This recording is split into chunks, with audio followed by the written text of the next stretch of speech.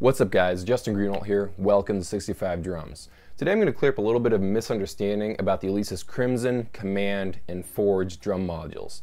And by the way, yes, all of those are the exact same drum module, just with different names on them. If you look at the spec sheets of all of those drum modules, they all have the exact same specs, all the exact same number of sounds in them. And one really great feature about those is that you can import samples and assign those samples to different pads. So for those of you that don't know what a sample is just simply a recording of a sound. So you could have a sample of me playing a couple of chords on a synth, or you can have a sample of someone hitting a snare.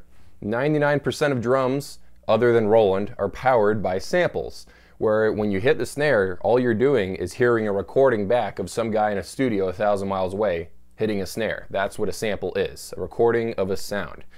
And the only problem though is that not all samples are created equal. Yamaha drums are powered by samples, but they don't sound as good as something like addictive drums or superior drummer software that you run off of your laptop. So the first thing that comes to mind when you hear the fact that you can load samples onto the Alesis drum modules is, wow, I can just go buy EZdrummer for $100 and then load up a couple of kits onto my Alesis Forge or my Alesis Command or my Alesis Crimson drum set, and I can just load all those EZdrummer sounds onto my kit, and now I won't have to use my laptop and trigger MIDI anymore. Unfortunately, that's not the case. These samples, they're only one layer. Samples are kind of complicated because you're not just hitting a drum and hearing one sample tuned up and down and the volume messed around with. For example, if I take a sample from EZdrummer 2 and assign it to one of the toms, yes, when I hit the tom, I can hear that EZdrummer sample and it sounds really, really good. Unfortunately, it's only one layer.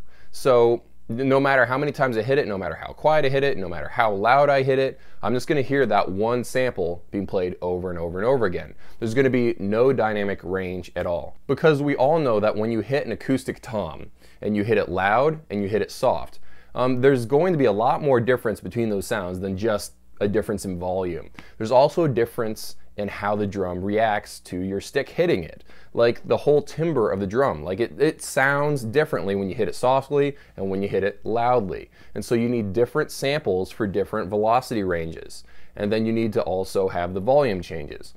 All of this isn't possible with the Alesis drum module. You can't do all of that. You're just gonna have one layer of sound. Now, this is still a really impressive feature to be on these drum modules. It's great because you don't have to spend $300 extra to go buy an Alesis sample pad or $700 to go buy a Roland sample pad to have that feature with your drums. It's built right into this little drum module on a $500 drum set or a $700 or a $1,000 drum set, depending on which you buy, the Alesis Crimson, the Forge, or the Command. I just wanted to clear this up. I know some of you have been wondering whether or not you could load an entire drum library from addictive drums or superior drummer onto those Alesis modules. And no, unfortunately, it's not possible. It's still a great feature of those drum modules, and I'm really excited because that feature is usually reserved for drum modules on sets like $1,500, $2,000, $3,000, $4,000, up there in that price range. So, still a great feature. If I were to use this feature on one of those Alesis drum sets, I'd probably just record